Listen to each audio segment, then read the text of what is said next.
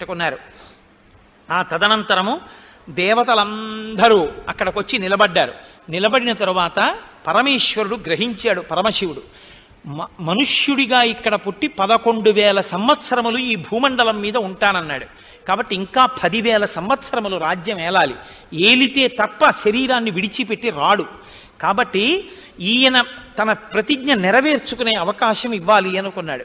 పరమశివుడు అన్నాడు, ఆశ్వాస్య భరతం దీనం కౌసల్యాంచ యశస్వినీం కైకీయించ సుమిత్రాంచ దృష్ట్వా లక్ష్మణమాతరం ప్రాప్య రాజ్యం అయోధ్యాయాం నందయిత్వా సుహృజ్జనం ఇక్ష్వాకూణాం కులే వంశం స్థాపయిత్వా మహాబల ఇష్టాతురగమేధేన ప్రాప్యచానుత్తమం యశః బ్రాహ్మణేభ్యో ధనం దత్వా త్రిదివం గంతుమర్హసి. నాయన రామ, నీవు ఇంత కష్టపడి రావణ సంహారం చేశావు. అక్కడ కౌసల్య, సుమిత్ర, కైకేయి పరితపిస్తుంటారు. భరతుడు నీ గురించి పరితపిస్తుంటాడు. 14 సంవత్సరాలు పూర్తయ్యాక రాకపోతే ప్రాయోపవేశం చేస్తానని ప్రతిజ్ఞ చేసి ఉన్నాడు. కాబట్టి నువ్వు అయోధ్యకి వెళ్ళు, నీ తల్లుల్ని సేద తీర్చు, భరతుణ్ణి సేద తీర్చు, పట్టం కట్టుకో, 10,000 సంవత్సరములు రాజ్యపాలన చెయ్యి, అశ్వమేధాది యాగములను ఎన్నో యాగములను చెయ్యి. ధర్మమన్న మాటకి పర్యాయపదంగా నీ యొక్క నడుబడి ఉంటుంది. అటువంటి వాడివి బ్రాహ్మణులకు కావలసినంత ధనాన్ని దానం చేస్తావు. చిట్ట చివర 11,000 సంవత్సరములు పూర్తయిన తరువాత నువ్వు మళ్ళీ నీ యథాలోకాన్ని చేరుకుంటావు. ఒక మనుష్యుడు తన ధర్మాన్ని ఎలా నిర్వర్తిస్తాడో, తన పితృరుణాన్ని ఎలా తీర్చుకుంటాడో అలా ఇక్ష్వాకు వంశాభివృద్ధికి నువ్వు కొడుకుల్ని కూడా కన్న తరువాత 11,000 సంవత్సరములు పూర్తయిన తరువాత తిరిగి నీ యొక్క లోకానికి నువ్వు వద్దువుగానివి. అదిగో నీ చారిత్రమునకు మురిసిపోయినటువంటి నీ తండ్రి స్వర్గలోకం నుంచి ఇంద్రుడి యొక్క విమానంలో వచ్చి ఉన్నాడు, నువ్వు వెళ్ళి చూడవలసింది అన్నారు.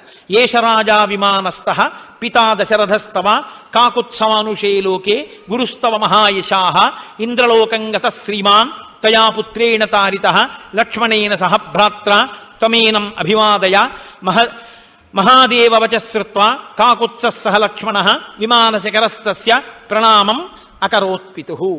ఆయన వెంటనే ఆ విమానంలో కూర్చుని ఉన్నటువంటి దశరథ మహారాజు గారికి లక్ష్మణ సహితుడై సీతమ్మతో కలిసి నమస్కరించాడు. వెంటనే దశరథ మహారాజు గారు రామచంద్రమూర్తిని తొడ మీద కూర్చోబెట్టుకుని సంతోషంతో చెయ్యి వేసి దగ్గరికి తీసుకుని, నాయనా, నీలాంటి కొడుకు పుట్టినందుకు నేను ఇవాళ ఊర్ధ్వలోకాలు పొందాను, సత్యంలో నిలబడ్డాను అన్న ప్రతిష్ట పొందాను, స్వర్గలోకంలో ఉన్నాను, ఇంద్రుడి యొక్క విమానంలో నిన్ను చూడ్డానికి వచ్చాను. నేను నీకు పట్టాభిషేకం చేసి రాజ్యం ఇవ్వాలనుకున్నాను, కానీ పట్టాభిషేకం భగ్నమైపోయిందని బెంగ పెట్టుకుని 14 ఏళ్లు నిన్ను చూడకుండా ఉండలేను అని ప్రాణం వదిలిపెట్టాను. ఊర్ధ్వలోకాలకి వెళ్ళాక నాతో దేవతలు చెప్పారు, ఇదానీంతు విజానామి యథా సౌమ్య సురేశ్వరై వదార్థం రావణస్యేదం విహితం పురుషోత్తమ. రావణవధ కొరకే పట్టాభిషేకాన్ని భగ్నం చేయడానికి దేవతలు ఆ మందరని ప్రయోగించారు. కాబట్టి నాయనా రామ, నువ్వు వెళ్ళి చక్కగా పట్టాభిషేకం చేసుకుని రాజ్య పరిపాలన చెయ్యి, నీ తల్లులు ఊరడిల్లుతారు అన్న తర్వాత రామచంద్రమూర్తి దశరథ మహారాజు గారిని ఒక వరం అడిగాడు. కురుప్రసాదం ధర్మజ్ఞ కైకేయ్యా భరతస్య చ సపుత్రాం త్వాం త్యజానీతి యదుక్తా కైకేయీత్వయా సశాప కైకేయీం ఘోరః సపుత్రాం న స్పృశేత్ ప్రభో. నీవు ఒకానొకప్పుడు నాకు రాజ్యం ఇవ్వకుండా కైకేయి అడ్డుపడిందన్న ఆగ్రహావేశంలో ఒక మాటన్నావు, ఒక శాపవాక్కుని విడిచిపెట్టావు. ఈనాటి నుంచి కైకమ్మ కానీ భరతుడు కానీ నాకు భార్య కుమారులు కాకుండా పోతారన్నావు. ఆ శాపవాక్కుని ఉపసంహారం చెయ్యి. కైకమ్మ నీకు భార్యయే మాకు తల్లియే, భరతుడు నీకు కుమారుడే నాకు తమ్ముడే, తండ్రి అది అనుగ్రహించమన్నారు. అది రాముడి ధర్మం అంటే. దశరథ మహారాజు గారు సంతోషించి ఎంతో ఆనందించి తప్పకుండా అలాగేనన్నారు. సీతమ్మ వంక తిరిగి, అమ్మా, నీ వంటి కోడలు పెద్ద కోడలుగా లభించినందుకు పొంగిపోతున్నాను తల్లి అని, కర్తవ్యోనతో వైదేహి మన్యుస్వాగమిమం ప్రతి రామేణ విశుద్ధ్యర్థం కృతమే తద్దితేషిణ. అమ్మా, రాముడు నువ్వు కనపడగానే స్వీకరించలేదు అని మనసులో కోపం పెట్టుకోకు. రాముని యొక్క అంతరంగం ఇవాళ పితృదేవ స్థానంలో ఉన్నాను కాబట్టి నాకు తెలుసు. నీ శీల వైభవం అందరూ తెలుసుకోవాలన్నది ఆయన కోరిక తప్ప ఈషన్మాత్రం కూడా రాముడికి నీ మీద అనుమానం లేదమ్మా. కాబట్టి మీరు బయలుదేరి సంతోషంగా హాయిగా ఆనందంగా జీవితాన్ని గడపండి అని దశరథ మహారాజు గారు సమాశ్వాసించి దేవతలందరూ తిరిగి వెళ్ళిపోతుంటే ఇంద్రుడు అన్నాడు, మేము కనపడిన తరువాత ఉత్తినే వెళ్ళిపోకూడదు, దేవతలకు అదో లక్షణం, ఏదో ఒక వరం ఇవ్వాలి, కాబట్టి రామా నీకు మేము ఏం ఉపకారం చేయగలమో చెప్పు అన్నారు. అంటే రామచంద్రమూర్తి అన్నారు, మమ హేతోః పరాక్రాంత ఏకతా యమసాదనం తే సర్వే జీవితం ప్రాప్య సముతిష్టంతు వానరాః నీరుజో నిర్వ్రణాంశ్చైవ సంపన్న బలపౌరుషాన్ గోలాంగూలాంస్తథైవరాన్ ద్రష్టుం ఇచ్చామి మానదా.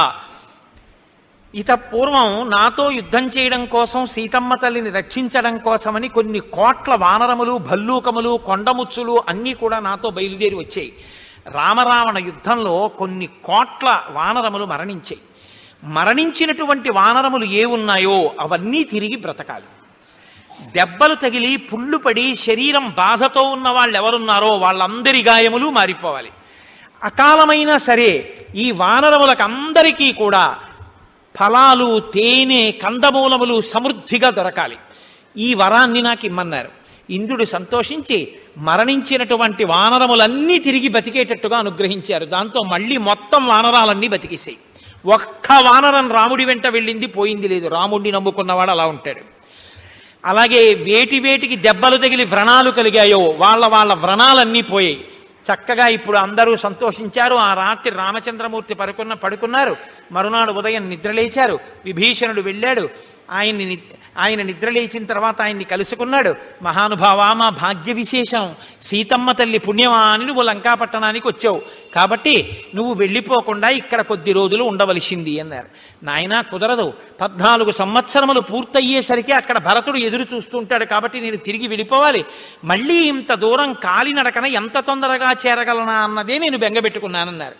విభీషణుడు అన్నాడు, ఆ బెంగ అవసరం లేదు, నా దగ్గర పుష్పక విమానం ఉంది, పుష్పక విమానంలో బయలుదేరుదురుగానన్నారు. సీతమ్మ తల్లిని ముడిలో కూర్చోబెట్టగానే రామచంద్రమూర్తి లక్ష్మణ సహితుడై పుష్పక విమానం ఎక్కి అక్కడ ఉన్నటువంటి విభీషణుణ్ణి, సుగ్రీవుణ్ణి, వానర నాయకుల్ని పిలిచి మీ సామ్రాజ్యములకు మీరు చేరి ధర్మాన్ని ఆధారంగా చేసుకుని రాజ్య పరిపాలన చెయ్యండి అన్నారు. అంటే విభీషణాదులు అన్నారు, రామా మాకు అయోధ్యకి వచ్చి పట్టాభిషేకం చూడాలని కోరికగా ఉంది అన్నారు. అయ్యో దానికేం పోయింది, 2 ఎక్కండి అన్నారు. వానరులు, రాక్షసులు అందరూ విమానం ఎక్కారు. ఎంతమంది ఎక్కినా ఒకళ్ళకి చోటు ఉంటుంది. విమానం పైకి లేచింది. లంకాపట్టణం మించి విమానం వెళ్ళిపోతోంది.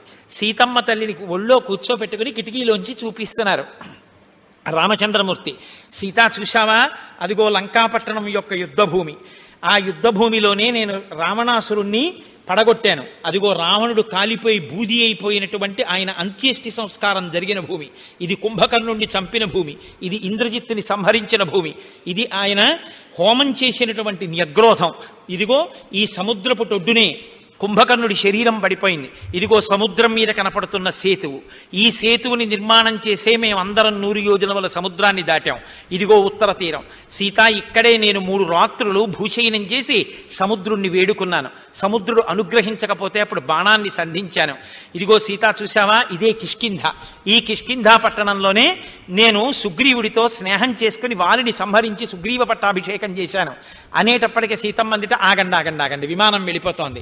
ఈ కిష్కింధలో సుగ్రీవుడి భార్య తార, రుమా ఉంటారు కదా, ఆ వానరకాంతలందరినీ కూడా ఎక్కించుకుందాం అందిట.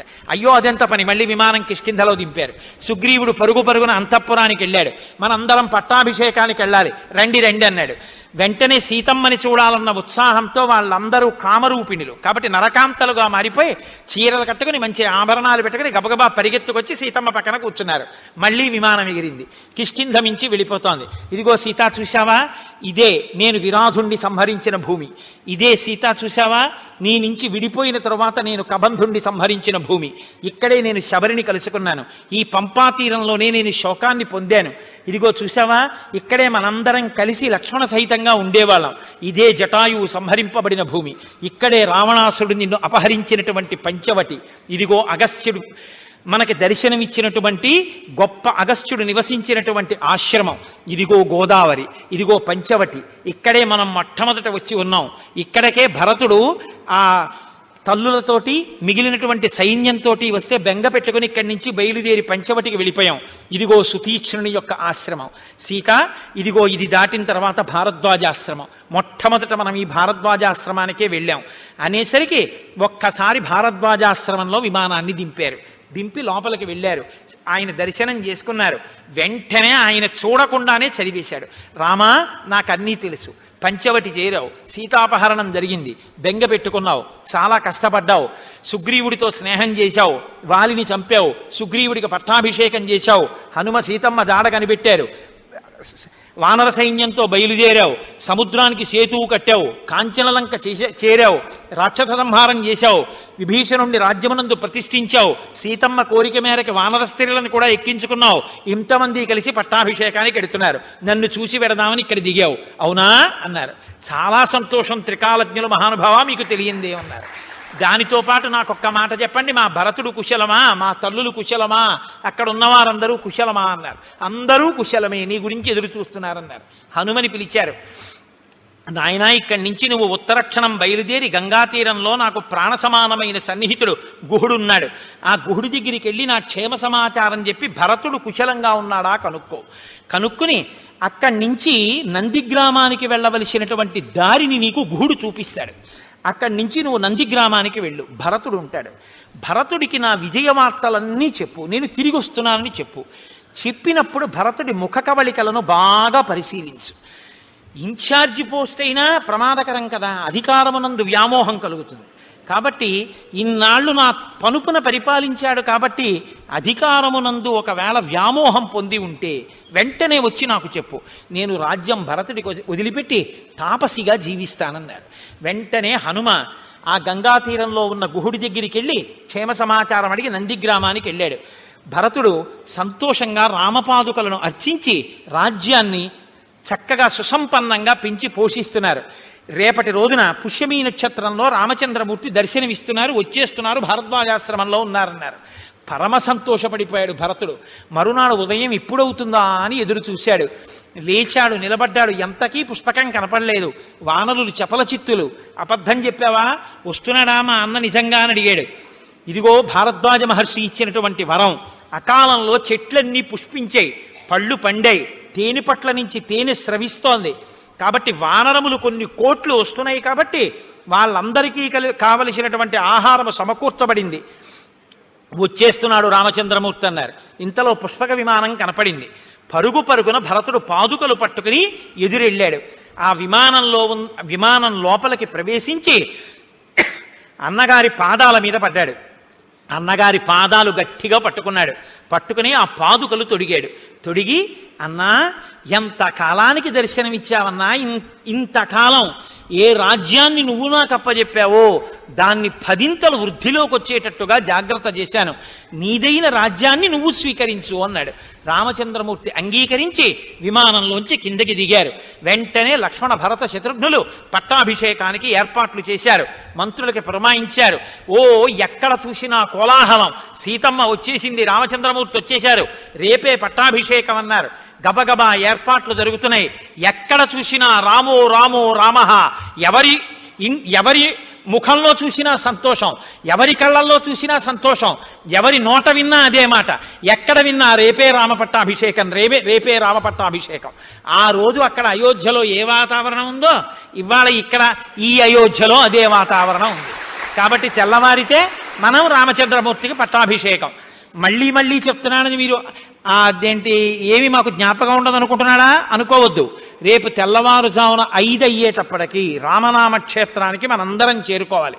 అక్కడి నుంచి మొట్టమొదట రహదారులు తుడిచేటటువంటి వాళ్ళు, ఆ సేవ చేసుకునేటటువంటి వాళ్ళు హరిప్రసాద్ గారు ఎవరికి ఇచ్చారో వాళ్ళు బయలుదేరుతారు. వాళ్ళ వెనకాతల మంగళవాయిద్యాలు, వీళ్ళకన్నా ముందు గోవులు నడుస్తాయి, ఆ వెనక మంగళవాయిద్యాలు నడుస్తాయి. మంగళవాయిద్యాలు వెనకాతల వేద పండితులు నడుస్తారు. మంగళవాయిద్యాలకు ముందు ఊరి పెద్దలు నడుస్తారు. ఆ వెనక కన్యపిల్లలు, వాళ్ళ చేతుల్లో మధుర పదార్థాలు, కన్యపిల్లల వెనక సువాసినుల చేతుల్లో పాత్రలలో పరిమళ జలాలు. ఆ పరిమళ జలాలు రాజారాముడు పట్టాభిషేకానికి వస్తుంటే చల్లుతూ ఉంటారు. చల్లుతుండగా అందరూ రామనామము రామనామము రమ్యమైనది రామనామము అంటుండగా ఆ మధ్యలో రథం మీద పట్టాభిషేకానికి వస్తున్నటువంటి సీతారామ లక్ష్మణ హనుమలు వాళ్లతో కలిసి ఆ వెనకాతల మళ్ళీ సువాసినులు సమస్త దేవతలకు ఆహ్వానం పలుకుతూ పేలాలు చల్లుతుంటారు. ఆ వెనక పురుషులు కూడా కొంతమంది పిండి వంటలు పట్టుకుని ఇంతమంది బయలుదేరి మళ్ళీ చిట్ట చివర ఊరి పెద్దలు ఉంటారు. ఊరిరిగింపు అంతా తిరిగి చక్కగా 1 గంట తర్వాత ఆలయ ప్రాంగణంలోకి ఈశాన్య ద్వారంలో లోపలికి ప్రవేశించిన తర్వాత అదిగో అక్కడ మంటపం వేసి ఋత్విక్కులు సిద్ధం చేశారు. 500 నదుల జలాలు, 4 సముద్ర జలాలు, ఇన్ని నదీ జలాల్ని ఆవాహన చేస్తారు మంటపంలోకి. కొన్ని యథార్థంగా నదీ జలాలు, సముద్ర జలాలు తెప్పించారు. ఈ నదీ జలాలు, సముద్ర జలాలు అన్నిటినీ కూడా ఓషధులను కలిపి ఉంచుతారు. కలిపినటువంటి వాటిని రేపు సీతారాములకు లక్ష్మణస్వామికి అభిషేకం అవుతుంది.